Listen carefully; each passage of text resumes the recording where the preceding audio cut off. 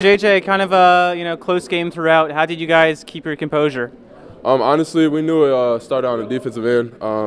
We came out pretty strong, but they were able to hit threes. But once we cut those off, we were able to get a lead. So it just started on the defensive end. Our offense was good. So.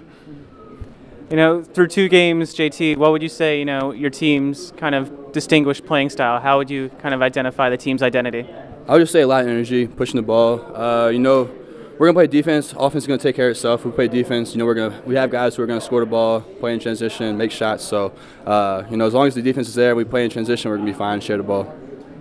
And from here on out, Judah, it's a loaded schedule. How are you guys, gonna mentally prepare for that rest of the season? Same way we prepare for every game. We got better competition coming up, but we're gonna treat it the same way.